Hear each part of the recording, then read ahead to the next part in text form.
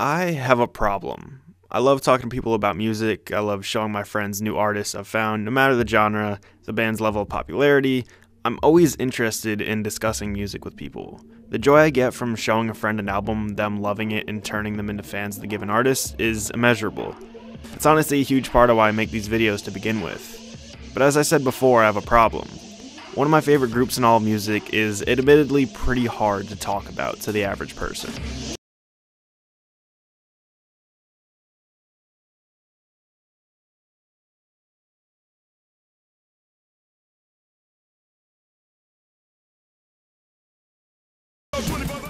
For those who are completely unfamiliar and possibly terrified right now, this is Death Grips.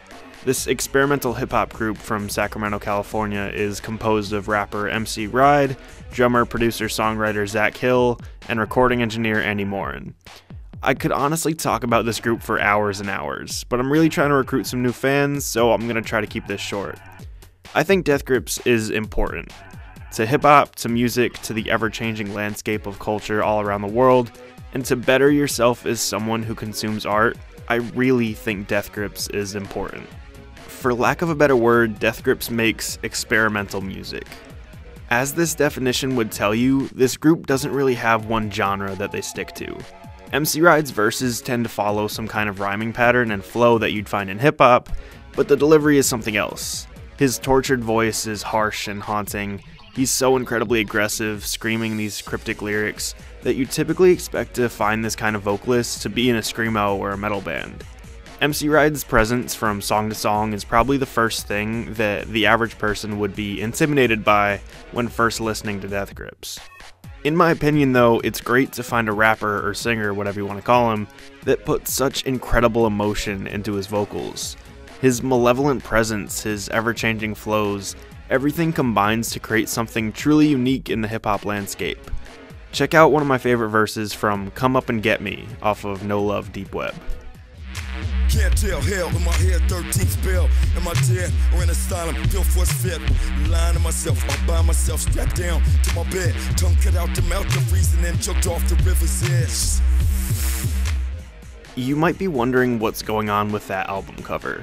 This is when you start to understand that everything about Death Grips is experimental, not just their frontman. This album cover features a picture that I literally can't show you in this video or else it would get flagged and taken down. Google its uncensored version at your own risk. This mindset of not caring about how mainstream media might perceive them stays consistent across the whole Death Grips brand, or lack thereof. It's the reasoning behind naming the first track off of Government Plates, and I quote, "You might think he loves you for your money, but I know what he really loves you for. It's your brand new leopard skin pillbox hat." It's also the reasoning behind all of their music videos looking like these strange fever dreams. The video for off of Bottomless Pit features this crazy animation editing, I don't even know what to call it. I see you coming, I'm sucking like, my voice, see my reflection, invited, excited, I've seen Footage, probably one of my favorite Death Grips songs of all time, and one of the most accessible for introducing somebody to this group, is a music video that features thousands of still photos set to the beat.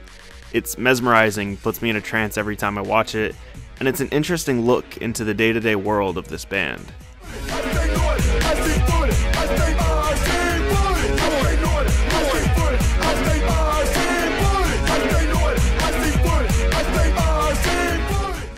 Double Helix features MC Ride rapping in the wide-angle, strange perspective of a car's safety cam. You don't know me from the blood rock, real OP. How's it feel?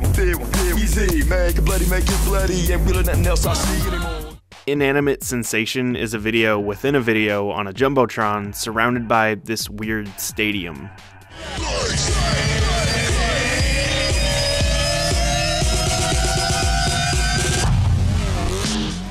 And it wouldn't be a complete look at Death Grips without showing their most popular song of all time, and one of the creepiest, most uncomfortable videos for Guillotine.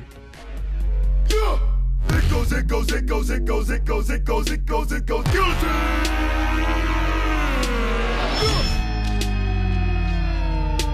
Hidden all between and beneath every fragmented figure of speech, tongue in reverse. I know I'm getting a little off track here, but isn't that incredible? Anyone that's willing to push the envelope of art and music so consistently, I can appreciate even if I'm not a fan of it. The fact that I do love a majority of Death Grip's music is obviously what makes them so special to me.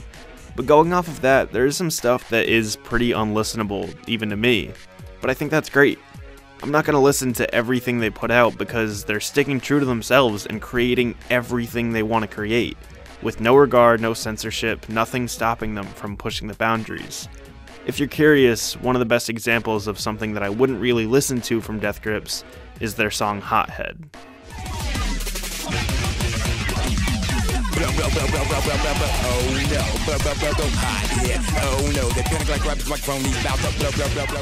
Like, what was that? What is that video? What is that song? What are those instruments? What are those noises? What is Ride saying? I want to start to wrap this up, but I just want you to know that there's so much to love about this group. So if I've piqued your interest at all, here's a few miscellaneous things that I love about Death Grips. Their live shows are absolutely insane. I haven't been to one personally, but look at some of these clips. These guys put absolutely everything into their performances. They tend to break their instruments, and Zach Hill often drums so hard that he physically destroys his drums and hurts himself in the process. Andy Morin does live sampling, they do a lot of improvisation, and more. Look at MC Ride destroy an iMac in this clip.